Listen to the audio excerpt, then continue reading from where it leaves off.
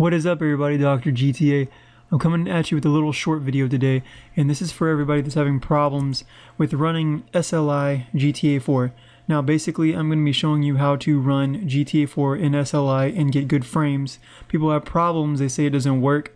Well, I have a solution for you, and I'll be linking everything you need in the video. So we'll start off by saying this is what you need. You need two whatever cards you're running. Obviously you already have two in SLI if you're on this video. So what you're going to do is bridge them, and then you're going to go to your, this is only for GTX models, by the way. You're going to go to your control panel, your NVIDIA control panel, and you're going to go to GTA 4. You're going to go to manage 3D settings. Actually, you're going to go to configure SLI surround sound. You're first going to enable the maximum 3D performance, which enables SLI, and you're going to let the processor auto select. From there, you're going to apply that effect on the corner. So I'm just going to do this just to show you. Hit apply, and I can't hit apply because I'm recording, but either way that's what you're going to do, is hit apply there. See, it'll show you. Then you're going to go to manage 3D settings, and you're going to go to launch GTA 4. Basically you're going to go add, and you're going to add the GTA 4 execution, the launch GTA 4. It's going to take a minute to load up, but you're going to go browse and you're going to look for it. Now I'm already in my program files, Rockstar Games, wherever yours is at, Steam versions too. You're going to just locate this file, and that's the file you're going to use. I've already done that. Once you're done, click OK on it, and it's going to bring this up. Once this gets brought up, you want to go down and make sure everything's on global settings. The only three you want to really make sure are changed are on the power management mode, maximum performance mode, SLI rendering mode. You want recommended SLI, and then I think that's pretty much it. And there's one more. Let's see. Oh, here you go. Use global setting. Make sure that's multiple display performance mode, and then you're going to apply that. And once you're done, you're going to exit out of that. Then you're going to go download this software called Precision. Actually, you don't really need this, but I just run it so you don't throttle. EVGA Precision X. And this is just a little thing I do extra. And I just go on here and I go to this fan curve because it's going to go for both of them. It applies for both. You're going to click right here on the fan curve once you install it, and it's going to have this. You can bring it up. Now what I want to say is, after 70 degrees Celsius, GTX cards, the 600 series that I know of, they start to throttle and downclock. When they downclock, that means you get frame stutter and lags and all kinds of stuff, so you want to try to keep them nice and cool below 70. And if you're on air on fans, you want to definitely keep this around 65 to 68. So you want to make the fan speed at 100% before it gets to about 65 to 67 degrees Celsius. So you're going to have that max right around there, and you're going to hit OK and apply that. This will be lit up to apply, so you'll have to click this to apply it. And once you're done, it should be good. You can just minimize that. Do not exit out of it. You can't exit, because if you exit, it's going to close the fan. You have to keep it running in the background. Now once you're done with that, we're going to do the last thing, which is really simple. You're going to go download this software called NVIDIA Inspector, and basically I'll put the link in there too. Once you download it, it doesn't install. It's just an executable file that runs anywhere you place it. It places 3 files, which are your changelog, your custom settings, and then your NVIDIA Inspector execution.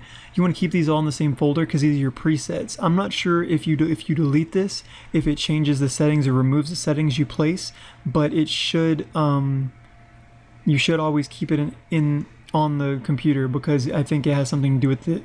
So basically, that's what you're going to do. You're going to run the NVIDIA Inspector after you've installed it, and you're going to you're going to get this little window open up.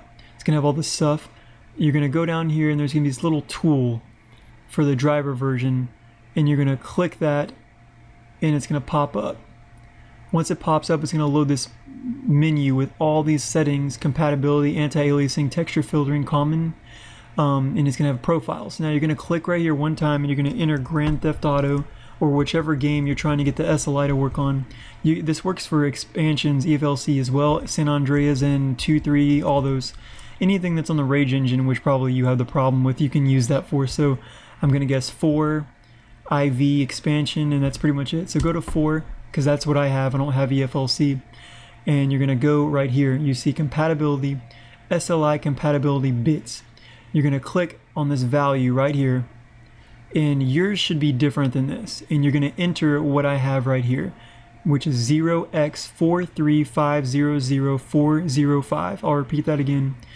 0x435000405.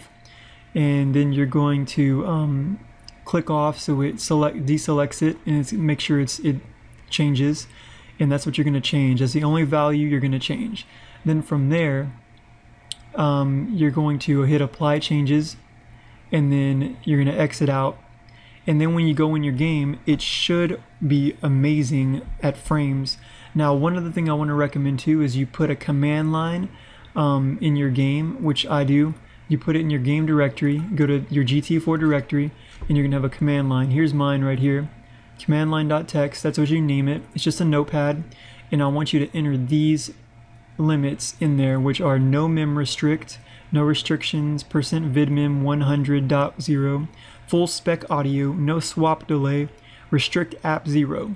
These two are most important because the noswapdelay doesn't delay the time the frame loads from the GPU into the signal, and the restrictApp doesn't restrict the rendering of the holding back of the frame, so it actually helps.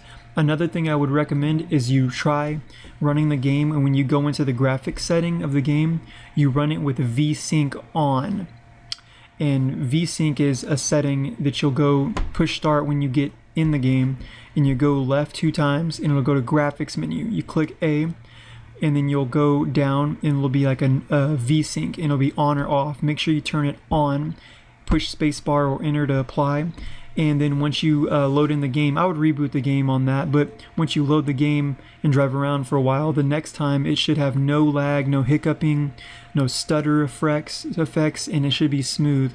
And I'm running some amazing high-end ENBs and stuff, and I'm getting 35 to 45 frames playing with it. And that's pretty much it for this video. If you liked it, comment, rate, subscribe for more. If you didn't, dislike it. But let's go back. One more thing I want to recommend. Before you load this profile, what I want you to do is click this import user-defined profiles. Actually, my bad. You're going to add application to current profile. So you're going to go and you're going to click on launch GTA4.exe, which is the main one. Whichever one you're launching, like if you have multiple GTA 4 folders, whichever one you're launching, you want to go to that one, because I think it's different per address for this. It might not be, but I'm just recommending. So select that, open it, and it should have the bits. If the bits are the same, then you've already applied it. But if not, reapply this value 0x435000405 and hit apply changes and exit out. And then when you run the game, it should run amazingly. I think that's pretty much it. Also, if you're running the game, right click on launch gtaiv.exe and go to compatibility and run it as administrator. I always recommend that. And other than that, that's pretty much all I have to say for this video. Let me know what you have to say in the comments. I'm running 2 GTX 680s in SLI. They're not overclocked right now, but they will be, and that's pretty much what I'm running. When I overclock it, I'll get another 10 to 15 frames, depending on the mods I have installed too. It really makes it amazing to run an SLI on GTA 4. Not like other people have recommended, you know, running it with physics on one and then graphics on the other. I don't recommend that anymore because it seems more stable this way. Plus, it gives, you know, more.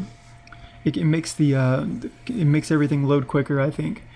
Pretty much that's all I gotta say today. I'm pretty sure this will work for any card you run in SLI. The only cards I know it won't work for is probably 2 GTX 690s or 2 Titans, which you probably wouldn't even need it anyway. But every other card from the 600 series, even the mobile series, if you have 2 in SLI, which I don't think that can happen, it should work. And for the 700 series, pretty much I think that's it as well. Thanks for watching this video. Comment, rate, subscribe for more. I'll see you guys later.